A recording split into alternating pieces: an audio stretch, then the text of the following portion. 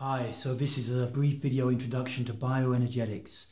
Maybe you just Googled it, maybe you're looking it up on YouTube or whatever, but I'm here to just talk to you for a couple of minutes, what bioenergetics is about.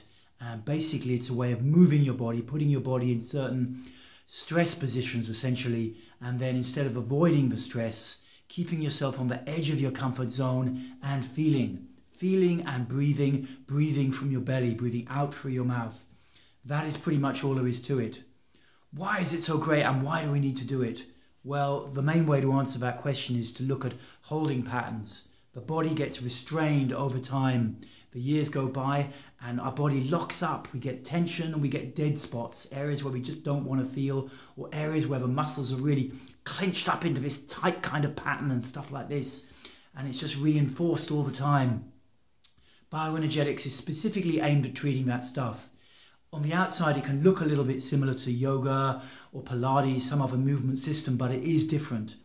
And because it's specifically structured just to release, to let the muscles let go, it can be quite confrontational. It's going right into the body. Traditional psychotherapy, we work up the stories of the mind, our mom, our dad, stuff that happened to us. It's all great. But bioenergetics is kind of a shortcut. It's going straight into the body where all the trauma and the conditionings are held. And like that, allowing it out.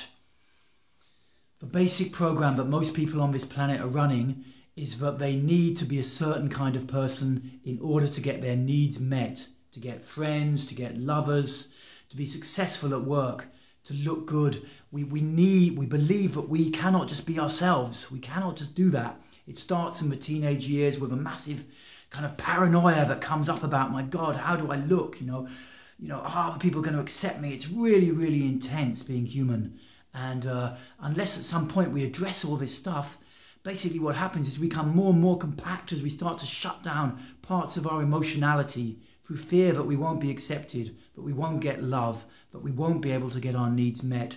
And bioenergetics is looking to redress that balance.